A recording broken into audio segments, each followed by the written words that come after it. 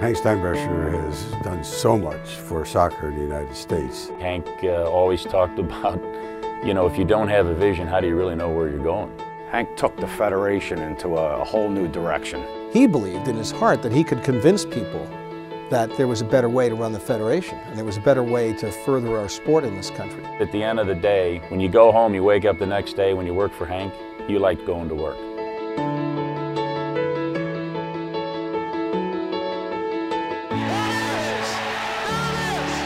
United States, which has done what many people thought would be impossible.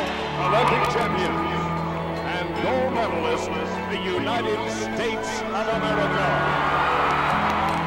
The new world champions, the United States of America. They have made a momentous movement for women's sports.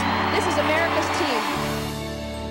The Werner Fricker Award is a builder award, and there are a few people that have built the sport in so many different ways, like Hank has, as a coach, as a player, and obviously the one, the most prominent is an administrator. I don't think there was a meeting at whatever level that he missed anywhere in the country. His drive, his energy, his passion, his ability to really get the whole soccer community behind a massive group of efforts that we were undertaking was unparalleled. I think that Hank worked really hard to try to bring people together. He believed that we would be successful, and he believed that we could find a common mission that would unite our members and would overpower those things which tended to divide us.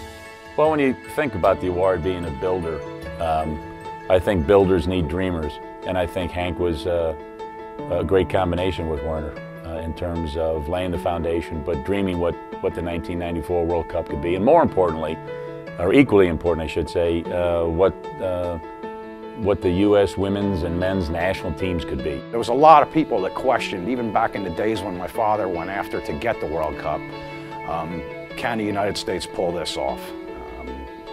Can we, this small soccer-playing nation, pull this off? Hank proved that we can. Leading up to the '94 Cup, I think people often use the word event. And if you were close to Hank, he often used the word brand. Now, I know why he didn't want to use the word event, because it had an ending. But a brand has a life. And he stressed it every day. He really was the first person to truly elevate U.S. soccer's image in the marketing world, in the PR world. Now, Hank understood that it wasn't enough to put Brazil on display, or Italy on display, or Germany on display. We had to make sure that the U.S. captured people's imagination, that soccer fans in this country, first and foremost, were going to root for our team. And I think he played an important role in really enunciating that.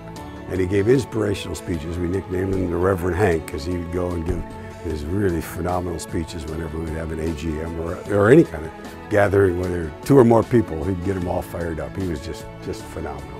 He embodies enthusiasm, and people see that. And when he talks about the game, it's heartfelt. It's not made up, and people around him sense that, and it's very hard not to be excited by that, not to be entranced by that if you're part of the game. The way Hank is about life is how he really carried on and managed people, and I think he got tremendous results because of the way he treated people with such compassion at times. He could push you pretty hard. At the same time, the passion won the day, and he made us all believe. He'd be as enthusiastic and as committed to a youth game or an amateur game down in some neighborhood as he would to a national team game or a World Cup game. He just loved it, and there was no strata involved. He threw himself into every aspect of soccer. He's been a great friend and a great source of inspiration, a great family man. His family's important to him, and his soccer family's important to him.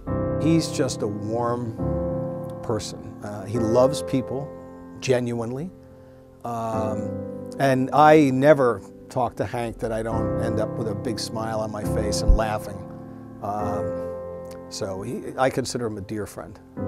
I will always think of Hank as the Reverend Hank, and someone that was able to sort of be up there a little bit above the clouds and be able to deliver a message that had all the sincerity in the world, as well as the passion that he brought, to the game.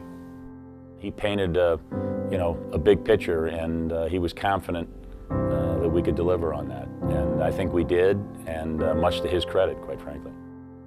Everything that we do, we always stand on the shoulders of the ones that are before us. The award that's named after my dad, it's a Builder's Award. Hank was a builder, and in the same sense that my father was. And he definitely deserves that honor.